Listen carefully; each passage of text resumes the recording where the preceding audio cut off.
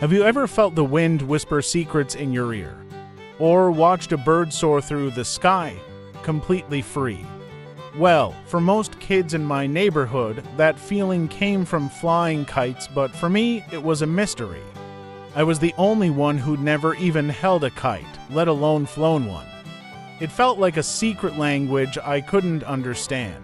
My name is Alex, and I'm a bit shy. Making new friends isn't always easy for me. Thankfully, I have Mark, my best friend since forever. Mark, on the other hand, is a total daredevil. He's always up for an adventure, and his smile is as bright as the summer sun. One sunny afternoon, the wind danced through the trees carrying the sweet scent of freshly cut grass. It was a perfect day for flying kites. Mark burst through my door, his eyes sparkling with excitement. "Alex, come on. Everyone's at the park, flying kites. It's gonna be amazing." My heart thumped in my chest. I longed to join them, to feel the wind tug at a kite string in my hand. But the truth was, I felt a pang of jealousy. How could I fly a kite when I'd never even touched one? Mark, oblivious to my worries, grabbed my arm and practically dragged me outside. On our way to the park, we passed Mark's older brother's room. The window was open, and there, hanging on the wall, was a magnificent red and yellow kite. It looked like a firebird ready to take flight. A mischievous idea popped into my head. What if I just borrowed it? No one would notice, right? It would be my secret adventure into the world of kites. Shamefaced, I confess, I borrowed the kite without asking. Reaching the park, I was greeted by a sea of colorful kites dancing in the sky. Laughter filled the air, and the joy was contagious. I fumbled with the borrowed kite, feeling a knot of guilt twist in my stomach. Mark helped me get it set up, his enthusiasm lighting a fire in my own heart.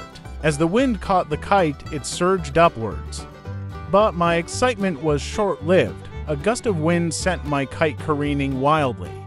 Before I knew it, my line tangled with another kid's kite. Both kites plummeted to the ground in a tangled mess. Tears welled up in my eyes. Shame burned hotter than the summer sun. I confessed to Mark and everyone else, my voice trembling, about borrowing the kite without permission.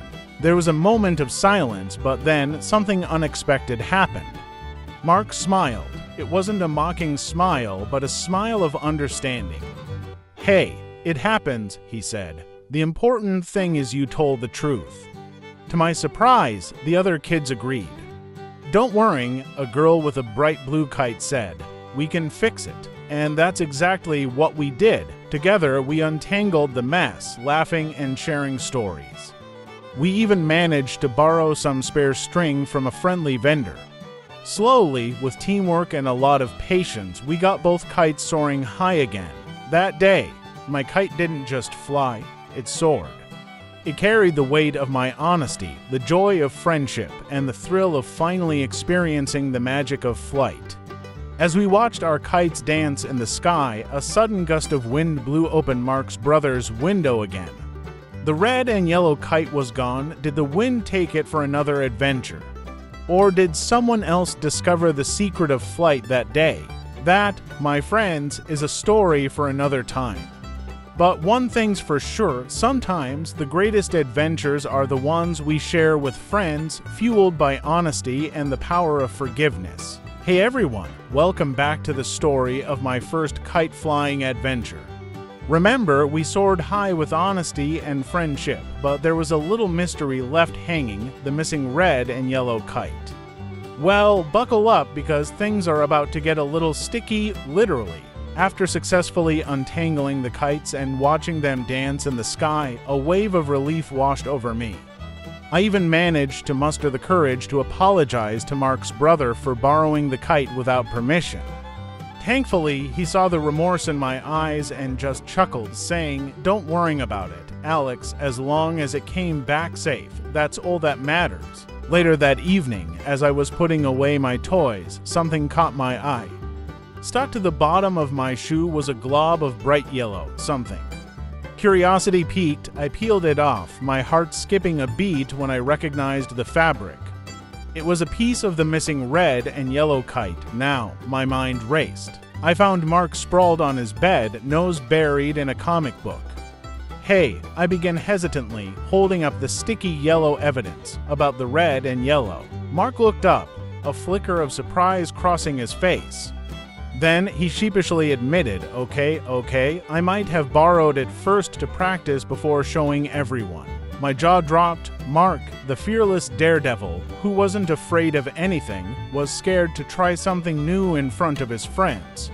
It made me realize that everyone has insecurities, even Mark. Together, we decided to come clean with his brother the next day. But before we did, we had a mission to fix the torn piece of kite. Mark, ever resourceful, raided his mom's sewing kit. With a needle and thread clumsily poking at our fingers, we definitely weren't sewing champions. We managed to patch the hole.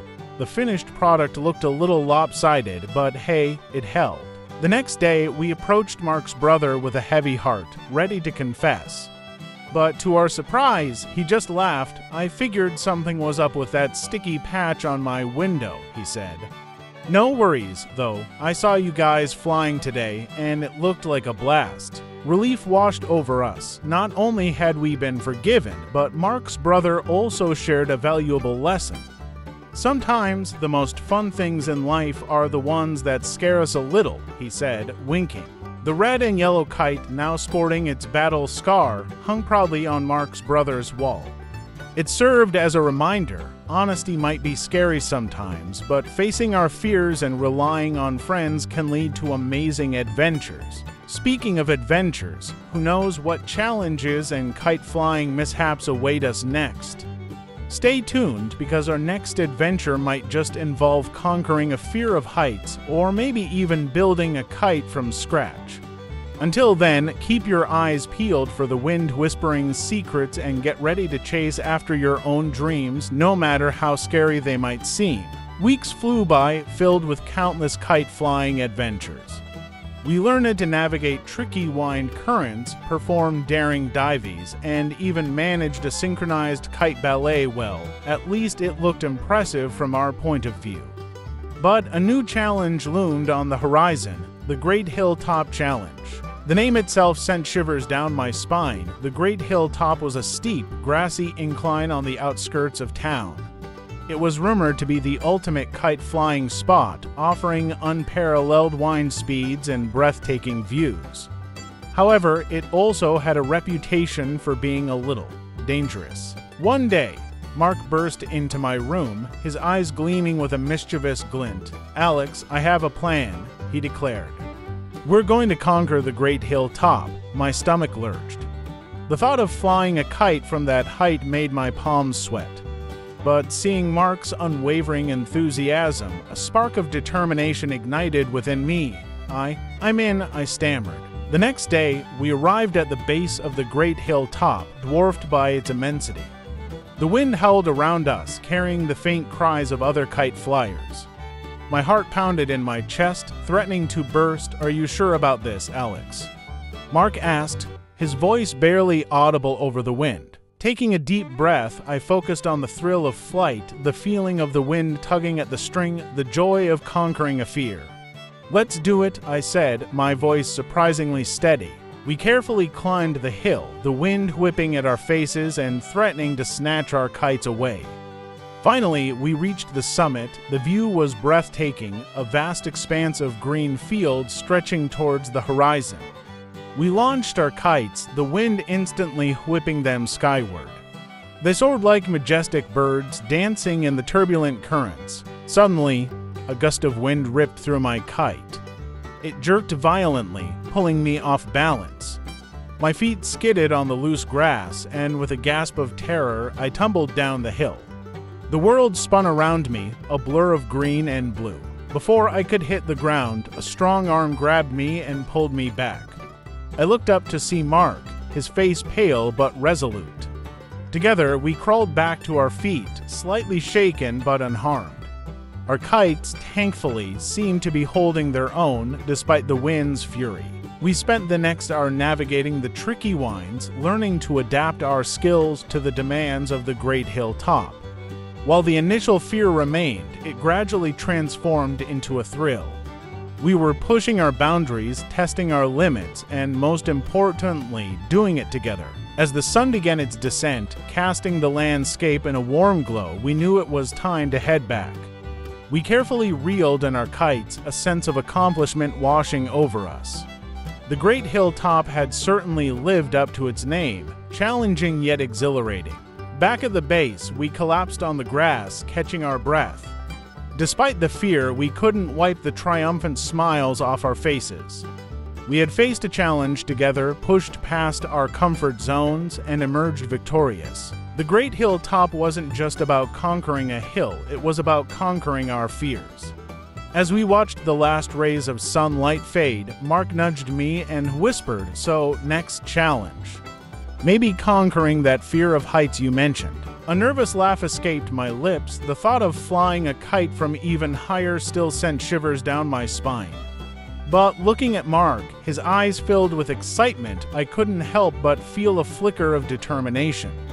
Maybe, just maybe, the next adventure wasn't so far off after all. Mark's challenge lingered in my mind like a playful taunt. Fear of heights still gripped me, but the memory of conquering the great hilltop together sparked a flicker of hope.